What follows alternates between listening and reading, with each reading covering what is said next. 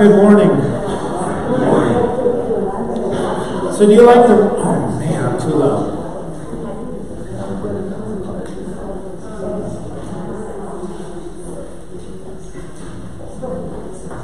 So the round tables are set up again because of the funeral yesterday. So do you like the round tables better than the square ones? All right, everybody who likes the round ones better, raise your hands. Everybody who likes the rectangular ones, raise your hand. Everybody who doesn't care, raise your hand.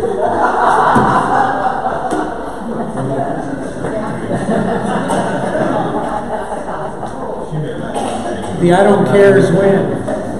Followed by the round, followed by the rectangle. So I make no promises. Huh?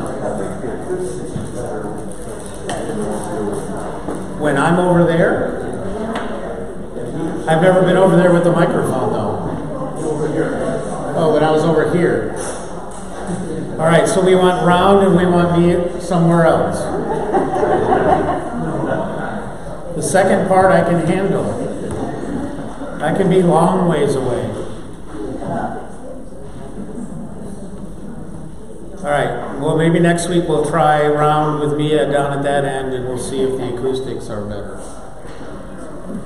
I don't know why they would be, but unless it's just this curve. We'll let one of our resident engineers figure out why the acoustics is better. I like you up there so I can look out the window. That's what I figured. So you got something to do other than listen to me. That's, yeah. Huh? It's not a bad view. Looking at me or out there? Yeah.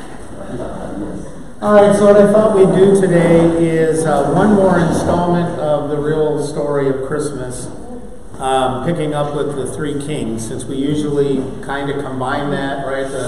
The Three Kings are in our major scenes usually during Christmas. You've all been lectured on why that's wrong, but we'll go through it again today, and then there's some other neat stuff for us to look at and figure out. So why don't you open your Bibles to Matthew chapter 2. And let's begin with prayer. We thank you, Lord, that you have given us another year of celebrating the birth of your Son, our Savior, Jesus Christ.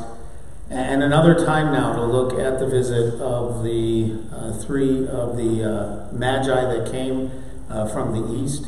We praise you and thank you for the gift of your Son and ask you to be with us today as we take apart this story, understand what really happened, and make sure we understand why. In Jesus' name we pray. Amen. All right, so warm up your voices. Okay, are you ready? Everybody sing with me. Ready? We three kings of Orient are, bearing gifts we traverse afar, field and fountain, moor and mountain, following yonder star. I know, oh, star, yeah, I've skipped that part. Oh, how far the story has strayed. Let's take a look at the real story of the visit of the Magi from Matthew's account. So question 1 starts with how long and how many. Let's get grounded on the story. It should be by reading again Matthew 2, 1 through 12. Now after Jesus was born in Bethlehem in Judea in the days of Herod the king, behold, wise men from the east came to Jerusalem, saying, Where is he who has been born King of the Jews? For we saw his star when it rose, and have come to worship him. When Herod the king heard this, he was troubled, and all Jerusalem with him. And assembling all the chief priests and scribes of the people, he inquired of them where the Christ was to be born. They told him, In Bethlehem of Judea, for so it is written by the prophet, And you, O Bethlehem, in the land of Judah, are by no means least among the rulers of Judah, for from you shall come a ruler who will shepherd my people, Israel. Then Herod summoned the wise men secretly and ascertained from them what time the star had appeared. And he sent them to Bethlehem, saying, Go and search diligently for the child, and when you have found him, bring me word, that I too may come and worship him. After listening to the king, they went on their way. And behold, the star that they had seen when it rose went before them until it came to rest over the place where the child was. When they saw the star, they rejoiced exceedingly with great joy. And going into the house, they saw the child with Mary his mother, and they fell down and worshipped him. Then opening the treasures, they offered him gifts, gold and frankincense and myrrh. And being warned in a dream not to return to Herod, they departed to their own country by another way. Okay. You might remember a week ago, last Sunday, our gospel reading began with verse 16, and it was about the killing of the innocent children. Then this last Friday was the celebration of Epiphany, so January 6th. So remember, right? So I always remember this. We moved into our neighborhood. This was our 12th Christmas? Yeah. And our first Christmas on December 26th, someone knocked on my door. And she said, just want to let you know, in this neighborhood, everybody takes their Christmas stuff down on the 26th. and we don't even have a homeowners association, so it's not even, right? So I looked at her and I said, sorry, but I won't be. And she looked at me and she goes, why not? I said, well, first of all, I'm a pastor, and the 12 days of Christmas starts on Christmas. It doesn't end on Christmas. So my lights and everything will be up through the 5th of January, and I'll make sure they're off for January 6th, because that's Epiphany, right? 13th day after Christmas, 12 days of Christmas, and then Epiphany, and that's when my lights will come down. She kind of stammered and stomped away. We're friends with them now. But anyway, now everybody leaves their stuff up. So when people start acting like Christmas is over the day after Christmas, you can, be like me, and you can get mad at everybody and remind them that the 12 days of Christmas started on Christmas, not ended on Christmas. But anyway, on Friday then was the day for us to celebrate the visit of the Magi, and I'm going to be careful to use Magi all day today, and we're going to talk about why, okay? But was the day to celebrate the visit of the Magi. And then traditionally, this first Sunday after the Epiphany is the baptism of Jesus. And as I mentioned, for those of you in early service, we usually end up celebrating Epiphany on that Sunday. We always skip the baptism of Jesus. This year we're doing the baptism of Jesus, and we skipped Epiphany. Okay, but we're in the Epiphany season now. And so how long after Jesus' birth was the visit of the Magi? We don't know. Okay? We know that what's his name? Herod, right, asked the wise men. Look at verse 7. Then Herod summoned the wise men secretly and ascertained from them what time the star had appeared. So we're going to talk about this star, but apparently there's this star that appears. These Magi see the star, and they head to Jerusalem. Okay? And Herod wants to know from them when the star appeared. Then we know Herod had all the baby boys 2 years old and under killed in Bethlehem. So we know that the visit of the wise men was somewhere within the first 2 years of Jesus' life. Guesses vary. Okay? Everybody, theologians, right, almost universally guess that Herod, being the nut job that he was, made sure that this new king would be included, and so probably gave a pretty wide gap, right? So the 2 years is probably, and I don't mean this as a pun, but overkill, okay? Right? Luther suggested that it was probably within the first 3 months, okay? But the reason why Luther suggested in the first 3 months was the assumption that the star appeared on the day that Jesus was born. And it never says that. Okay? So Luther just makes an assumption that the star appears, they get their act together, and they travel. He makes a lot of kind of calculations based on where they were probably from. And he reasons that probably a 5 to 6 week journey was max. So he puts that all together and he says probably within the first month, or first 3 months. Many others say probably closer to a year, right? Because if Herod ascertains that it was about a year ago the star appeared, then let's just double that and go for it. But nobody knows exactly how long. What do we know about when they came? It wasn't Christmas Eve. It wasn't Christmas Eve, right? Or it wasn't Christmas Day, right? The shepherds and the kings of your nativity scenes were not there at the same time. Okay. Usually, Vanjie hides ours in our nativity scene, but she's decided this nativity scene that we put out in the narthex is a little too fragile for her to start grabbing the kings and whisking them away to some other location. Okay. But yes, it's typically it's going to be some time after. Okay. And one of the things we know, where is it? Verse 11. And going into the house, they saw the child with Mary, his mother, and they fell down and worshipped him. Right? So the situation is different than when Jesus was placed into the feeding trough of the cattle. Could be the same place, like we talked about with how the houses were set up with the stable basically in the bottom floor, middle of the house kind of thing. Could be the same house, right? But now they may be in that guest room up on the roof that we were talking about, or however it worked out. Okay? How many of them were there? We don't know. Okay? Why do we say 3? 3 gifts. Because of the 3 gifts, gold and frankincense and myrrh. We'll talk more about the gifts.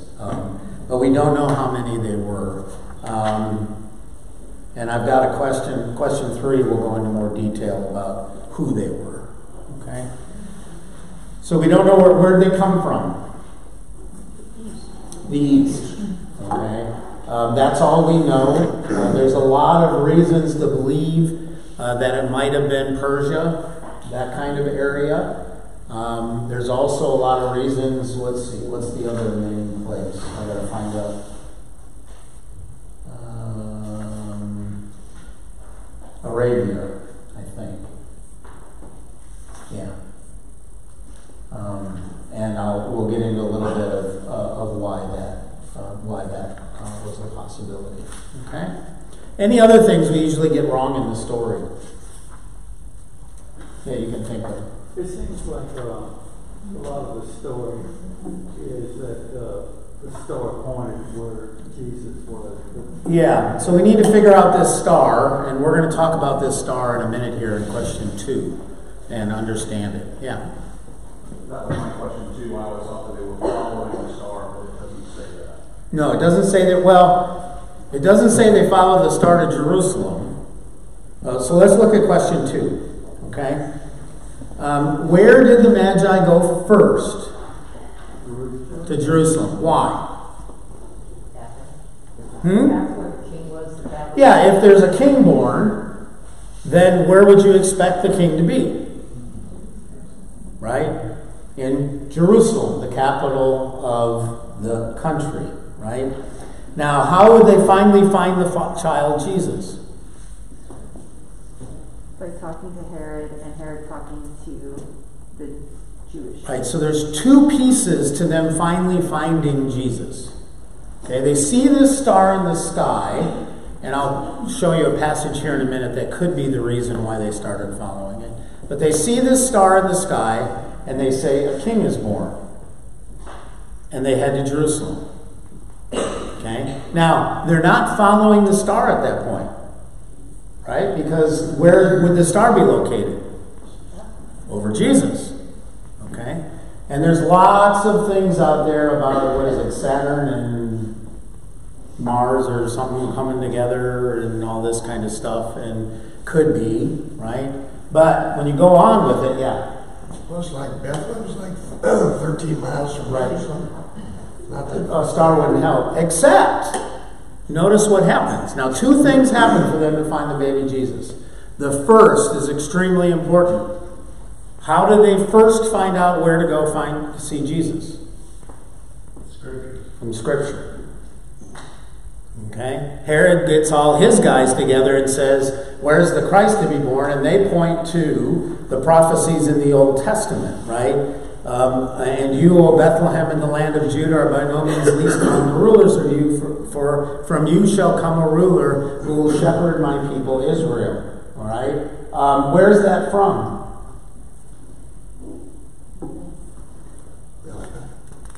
Malachi, partly. It's actually not a direct quote from the Old Testament. The first part of it is from Malachi, and the second part is from... It's actually Micah. Micah, right, sorry. Micah, and the second part is from where? Isaiah. Hosea. Okay, and actually neither of them are direct quotes. Matthew has put together, and this is perfectly acceptable. He didn't change Scripture or anything. He brought the two prophecies together. The first, that Bethlehem would be this focus, and the second is that this new ruler will shepherd over his people. Okay, he brought those two prophecies. They brought those two prophecies together, or Matthew does, to point out how they knew where to go. And so they're told to go where? Bethlehem. Now, Bethlehem's not a huge place, except, right, we don't know how long this is afterwards, and we don't know how long people stayed in Bethlehem after this mass of people came in. But even let's assume it's quite a while after, and most of the folks have gone home, and it's just the Bethlehem people plus a few extras like Mary. Notice who's never mentioned here? Joseph. But he's mentioned later anyway, so we know he's not dead yet. Mary, Joseph, Jesus are there. How are they going to find the baby Jesus? Doesn't say go find him wrapped in swaddling cloths and lying in a manger. They just say go to Bethlehem. So how are they going to find him? Okay. Yeah, God doesn't leave it, right? God's already intervened once with his word. And now suddenly what appears again? The star. And that star directs them to the exact location of where Jesus is. So you can make, my opinion, you can make all these conjectures about planets coming together, this special star in the sky when Jesus was born, and all that kind of stuff. But what happens now is not anything normal. The star appears, and it can't just be this star. How do you, like you said, it's only 13 miles, and this star had to be something that pointed exactly to the place Jesus was. Right? Look what it says. After listening, verse 9, listening to the king, they went on their way, and behold, the star that they had seen when it rose went before them until it came to rest over the place where the child was. So God has intervened here to reveal to these magi where they can find Jesus. Now, the question that's often asked is, what's this whole deal about these guys looking up in the sky, seeing this star, and saying, oh, a king is born, let's go to Jerusalem? Okay? Well, there's a couple of pieces to that. There are lots of accounts in ancient historical documents about people mentioning stars that marked a historic occasion, okay? Whether those are imagined or true or whatever, right? And it's not unusual to find writings. I shouldn't say it's not unusual. There are writings in which people have said, when such and such a king was born, something in the sky happened. Okay? So watching the stars for signs of things happening was not completely out of abnormal. Okay? But why Jerusalem? Why did they see that star and automatically think, oh, a king is born to the people in Israel, let's go to, or in Judah, let's go to Jerusalem? Nobody knows for sure. Okay, but there is a passage in Scripture, and especially the people that point to the possibility of Persia being that place where they came from. The reason why they say that is because there was a significant Jewish population left there after the Babylonian captivity. And so there was a lot of teaching going on about what's in the Old Testament and what the signs were of the Messiah and all that kind of stuff. So potentially these magi had heard these things. And so what's this star thing? So open up to Numbers chapter 24.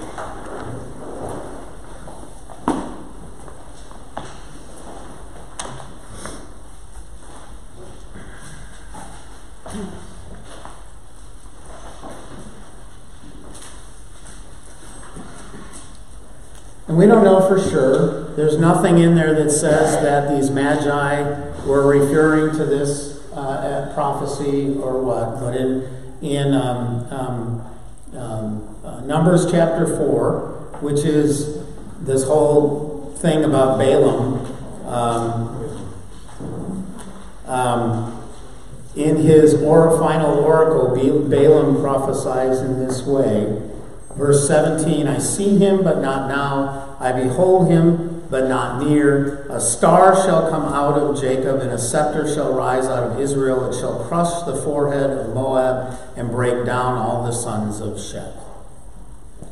So it is conjectured, that's the best we can say. It is guessed that if there's a passage in Scripture that these magi were somehow aware of, and this star appears, that they knew this prophecy of a star coming out of Jacob and therefore headed to Judah. And if you're going to go find a king, go to Jerusalem. Okay? Questions? Thoughts?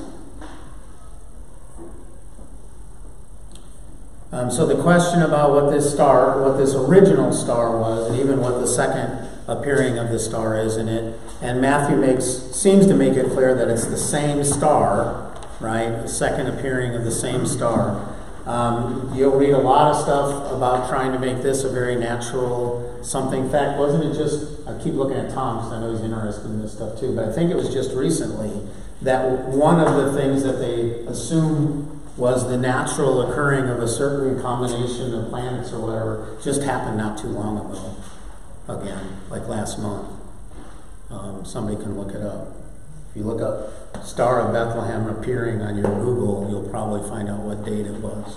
Okay, but many others will say there's no way it was just something natural. This is something supernatural, lack of better put it, something miraculous, because it led the Magi to the Savior.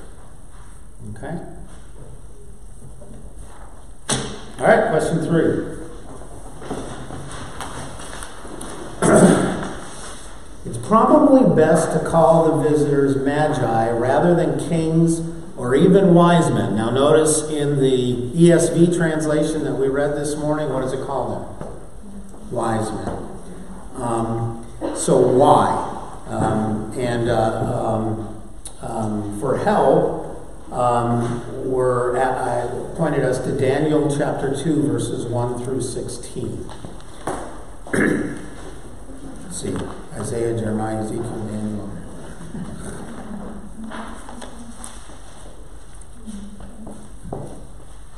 Daniel what, 2? So I'll read this, and this is just an example. There's The word that's used in the New Testament, the Greek word that's used in the New Testament, correlates best to this word that's used in the Old Testament, and it's used several times in the book of Daniel. Okay? In the second year of the reign of Nebuchadnezzar, Nebuchadnezzar had dreams. His spirit was troubled, and his sleep left him. Then the king commanded that the magicians, the enchanters, and the sorcerers, and the Chaldeans be summoned to tell the king his dreams. Now that's the definition of what would equate to magi in the New Testament. Okay? Commanded the magicians, the enchanters, the sorcerers, and the Chaldeans. So they came in and stood before the king, and the king said to them, I had a dream, and my spirit is troubled to know the dream. Then the Chaldeans said to the king in Aramaic, O king, live forever, tell your servants the dream, and we will show the interpretation. The king answered and said to the Chaldeans, the word from me is firm. If you do not make known to me the dream and its interpretation, you shall be torn limb from limb, and your houses shall be laid in ruins. But if you show the dream and its interpretation, you shall receive from me gifts and rewards and great honor. Therefore show me the dream and its interpretation. They answered a second time and said, let the king tell his servants the dream, and we'll show you the interpretation. The king answered and said, I know with certainty that you're trying to gain time, because you see that the word for me is firm. If you do not make the dream known to me, then there is but one sentence for you. You have agreed to speak lying and corrupt words before me till the times change. Therefore tell me the dream, and I shall know, and you can show me its interpretation. The Chaldeans answered the king and said, there is not a man on earth who can meet the king's demand, for no great and powerful king has asked such a thing of any magician or enchanter or Chaldean. The thing that the king asks is difficult, and no one can show it to the king except the gods, whose dwelling is not with flesh. Because of this, the king was angry and very furious, and commanded that all the wise men of Babylon be destroyed. And again, wise men is the English translation of the word, not really what it's intended to mean. Because we hear wise men, and what do we hear? Smart guys. That's not what this is intending to say. Okay? So the decree went out, and the wise men were about to be killed, and they sought Daniel and his companions to kill them. Then Daniel replied with prudence and discretion to Arioch, the captain of the king's guard, who had gone out to kill the wise men of Babylon. He declared to Arioch, the king's captain, why is the decree of the king so urgent? Then Arioch made the matter known to Daniel, and Daniel went in and requested the king to appoint him a time that he might show the interpretation to the king. And then the story goes on. God reveals the dream to Daniel and the interpretation. Okay? Now, why do we go all the way back there? Okay? First of all, if you're a first century Jew, and Matthew has been written for you, and that's why Matthew was written. The audience is the first century Jewish population. That's why Matthew is filled with all of these prophecies about what the Old Testament said the Messiah would be, and he puts them together with Jesus. He is trying to show the Jewish people that Jesus is the Messiah. So if you're a first century Jew, and the Bible says the Magi came to visit Jesus, who are they thinking of? They're thinking of these kinds of people. Magicians, sorcerers, okay? Black arts, quite frankly, yeah. Magi is short for magician. I have no idea. Maybe there's a correlation from it to our word magician. But they're thinking these foreigners who are practicers of the black arts, for lack of a better way to put it. Jeff Gibbs, Reverend Dr. Jeff Gibbs from the seminary, and I don't remember which one he's at now. It seems to me he moved. But anyway, in his commentary, he spends quite a bit of time focusing on the fact that they would have not heard kings by any stretch of the imagination. And the way we understand wise men, right? We three scientists from Shell come, kind of thing. No. Okay, they're thinking bad people. Okay? very much not the kind of people that would come to find Jesus. Okay? Good. Questions about that? I have a question. Yeah. Because clear back in Genesis, when God creates the heaven and the earth, Mm-hmm. and he talks about the stars, and he says they will be used for signs and symbols. And wonders, yeah. Yeah, so if he made it to show signs and symbols then, I know man fell and were corrupted. Yeah. But obviously, he didn't say that with no reason. for No, saying it. agreed. That's what I mean. There's lots of ancient documents that talk about signs in the heavens that they attribute to the coming of so-and-so, or this event happening, or whatever. Again, whether they're real, or whether people are just putting things together on our own, because we have corrupted everything. Right. So, yeah, it's not unusual that, I mean, there's lots of things in the Old Testament that would say, okay, we're not surprised that there was something that happened in the heavens, in the sky, when Jesus was born. But why would they see it and go to, right? The Numbers one is the closest. Well, it just seems one more demonstration that Jesus came also from Gentiles. Well, ultimately, that's, I mean, when we celebrate Epiphany, right, what's the main part of the celebration? Jesus came for us too, right? Because these are not, but it's even more than just, they're not Jewish, and we'll kind of get to that at the end. Okay? Good. All right, question 4. We may get done early today. It means I could get another nap in before church. Much has been made of the gifts the Magi brought to Jesus. How should we understand the gifts of gold, frankincense, and myrrh? Okay. Now, this highlighting of the three gifts is a lot of what the song "We Three Kings of Orient" is built around, right? 3 gifts, costly gifts. They must have been wealthy people, therefore they're kings. Orient, they came from the east, so that much we know for sure, but we don't know from where, right? And then in history, the kings have names now, right? Balthazar. Anyway, they've got names now and all that kind of stuff, right? They're always on camels. Good possibility, but does it say that anywhere? No. Okay. So we don't know exactly where they're from. We do say east. Let's look at a passage, and Luther spent quite a bit of time unpacking this passage and coming up with some of the stuff he came up with. So let's look at Isaiah chapter 2.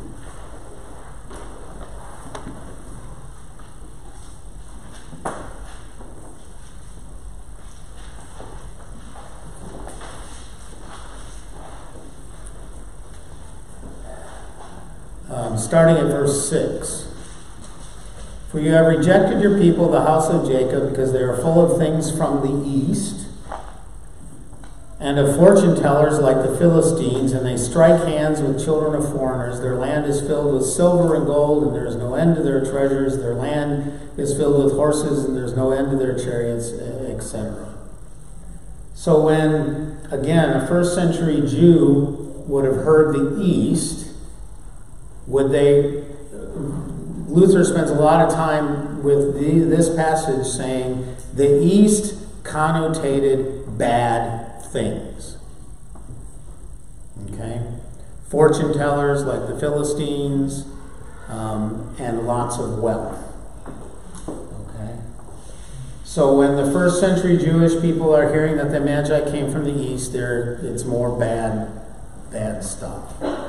Now Luther spends a lot of time in his sermon on the visit of the Magi, which if you read it, it'll sound more like a Bible study than a sermon to you. But he spends a lot of time in his sermon explaining that he was absolutely convinced that, let's see if I've left something out in Isaiah chapter 2, that they came from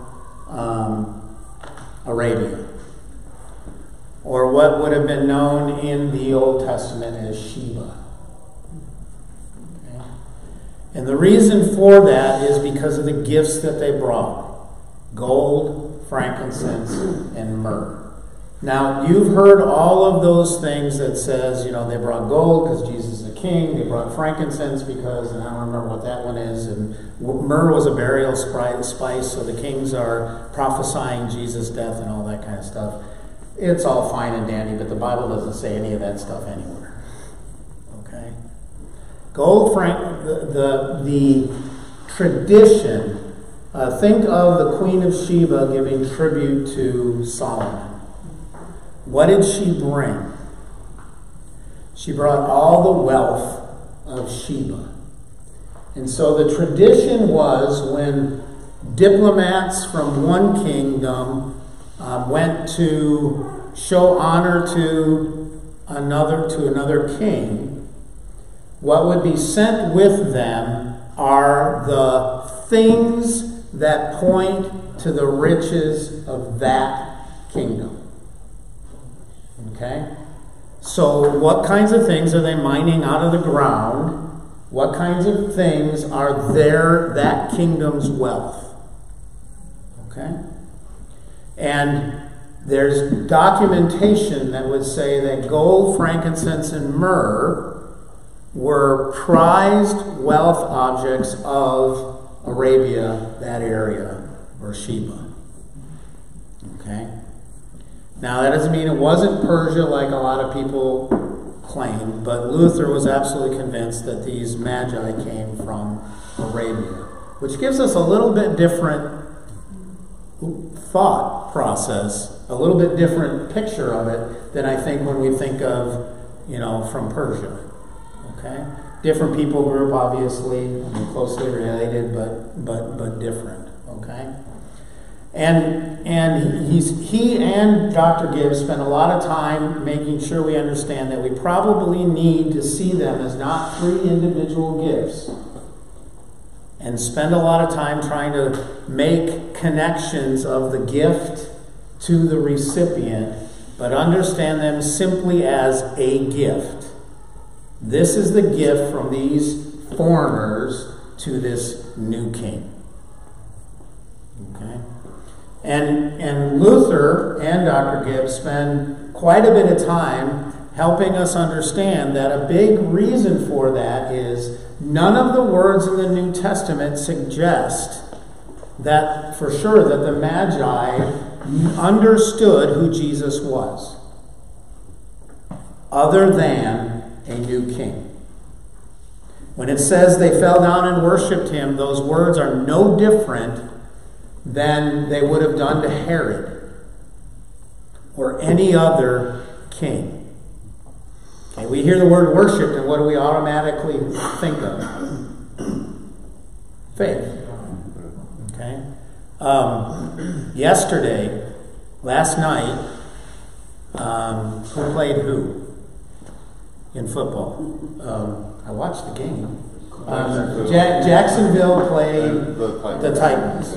Okay? And I don't know if any of you saw, but every single member of both teams knelt at the 50-yard line, around the 50-yard marker before the game to have a prayer for Damar Hamlin. Now, you cannot tell me that all 80 of those players plus coaches all are Christians. I'm sorry. Not statistically possible.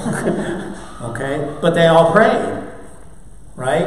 And what are some Christians in the United States looking at that and saying? God answers prayers. Yeah, well, God answers prayers. He does. And there were Christians praying. But here they're looking at it and say, well, they all prayed. They must all be Christians. Well, no. First of all, people pray to whatever God they believe. So we don't know who all of them were praying to. And second of all, this whole phenomenon, I don't know if you've noticed, right? Everybody's praying for Damar Hamlin. Whether they believe in God or not. Whether they believe in any God or not. Atheists are praying for Damar Hamlin. Why? Because psychologists have proven that when somebody knows people are praying for them, it helps them. Gives them an emotional boost. Now we know something else is going on, right, as we pray to God for people, but, right? But nobody cares whether you believe in God. Just start praying. Okay? So the Magi kneel down and worship, or it says fall down and worship. What's the words they show? I'm in Daniel still. No wonder I can't find it. Specifically, Matthew says, when they saw the star, they rejoiced. Going into the house, they saw a child with Mary, his mother, and they fell down and worshipped him. Okay? That is not trying to tell us that they had faith to believe that Jesus was the Son of God sent to die for their sins. Okay? Now, might they have?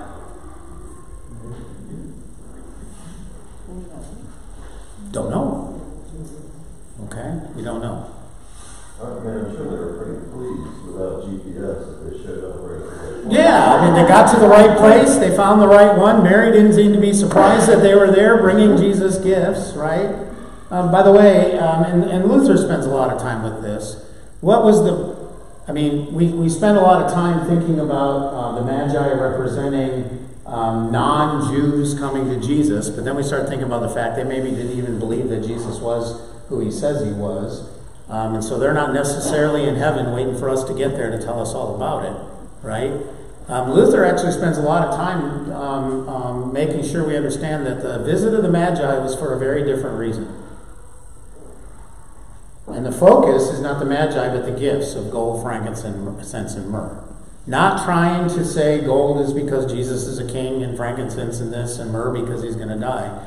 But what did the gold, frankincense, and myrrh do? Allow them to escape to Egypt. Yeah, paid for their trip to Egypt. Okay? I mean, Joseph is going to be a Jewish carpenter in Egypt for some period of time. They better have their own wealth because he's going to have a hard time getting the business going in Egypt. Even amongst the Jewish people there. Okay?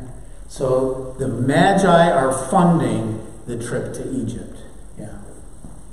So these Magi are not coming just Magi. They've got Well, this is probably a caravan. All of their servants and animals and food and Well, they had to have enough that they could take care of themselves on the journey. Right. Which, according to Luther, I read, we'd expect probably was about a 3-week journey.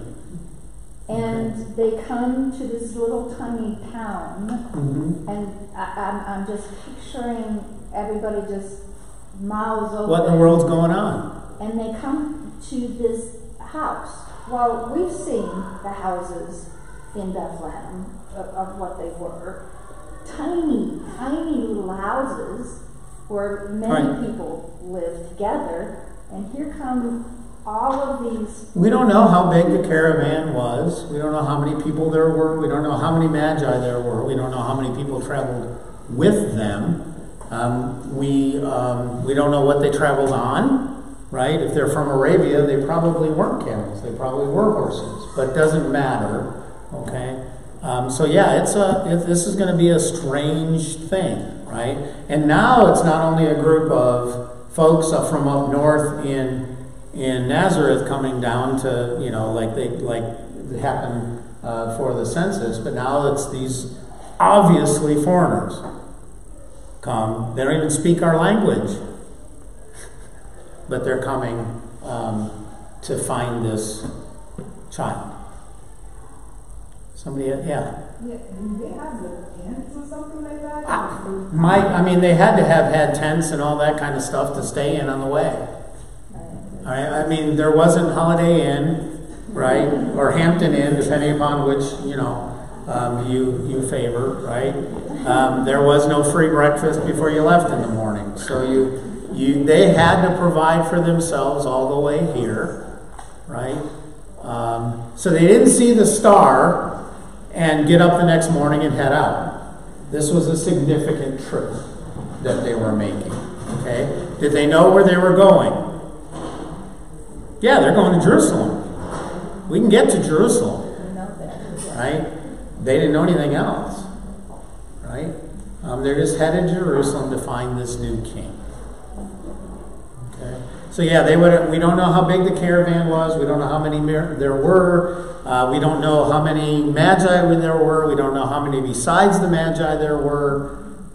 They could have had a herd of goats or sheep or something that they're bringing with them for food.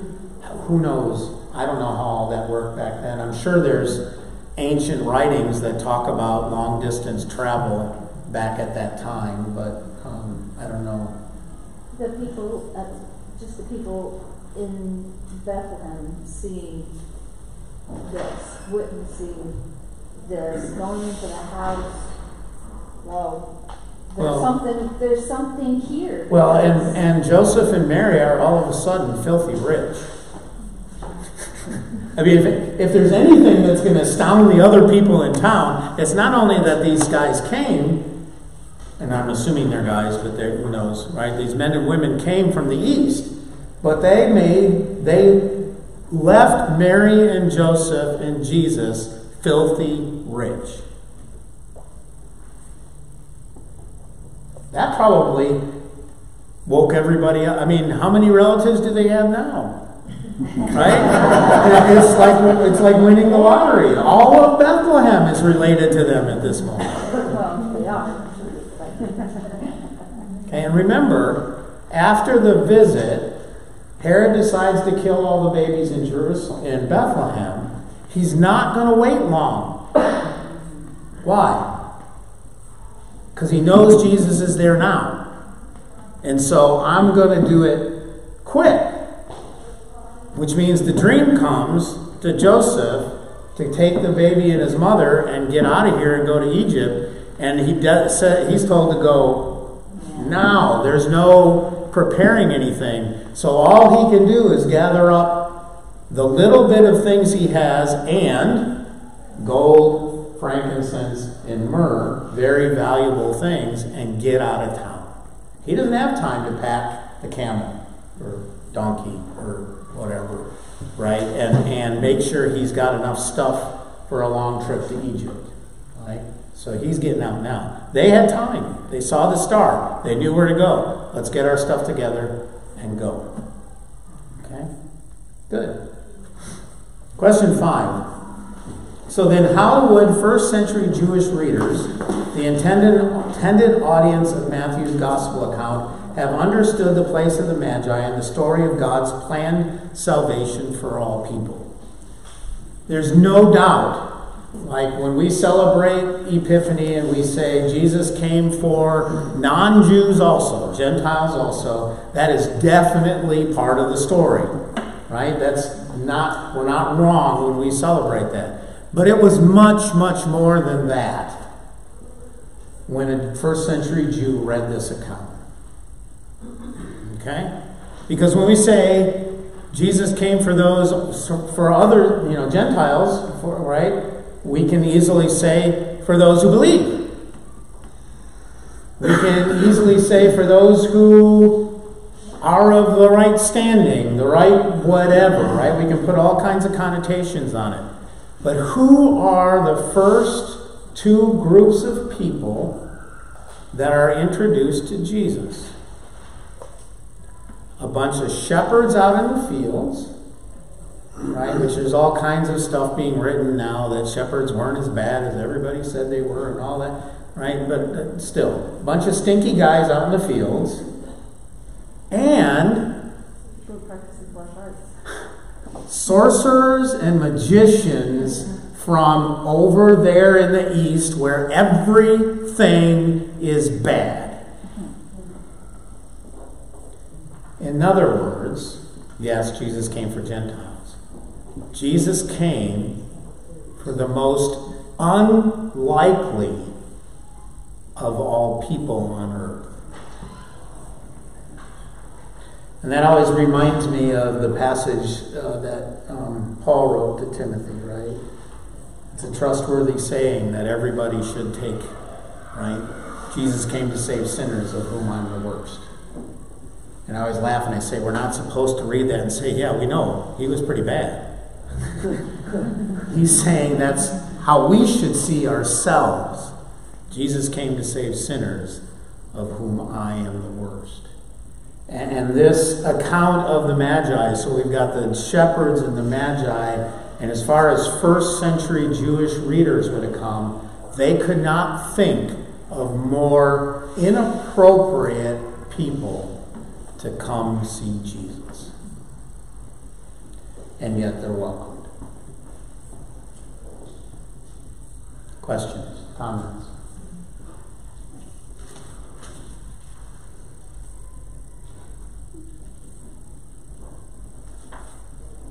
Nope. All right. I've got nothing else. So we get done early today?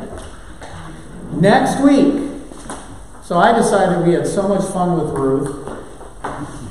Let's do the other book named after a woman. So we're going to do Esther next. It's a little longer. It's 10 chapters, I believe.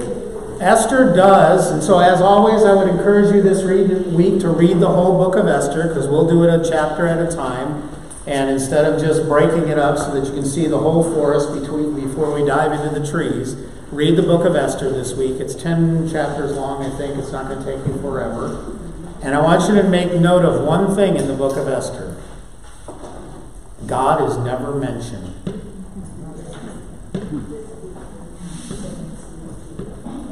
And then we'll have our work cut out for us from there. Okay? Let's close with the Lord's Prayer. Is that what we... Yeah. Our Father, who art in heaven, hallowed be thy name. Thy kingdom come, thy will be done, on earth as it is in heaven. Give us this day our daily bread, and forgive us our trespasses, as we forgive those who trespass against us. And lead us not into temptation, but deliver us from evil. For thine is the kingdom, and the power, and the glory, forever and ever. Amen. And tomorrow night I will be wrapped up in my Michigan blanket, dreaming of what might have been.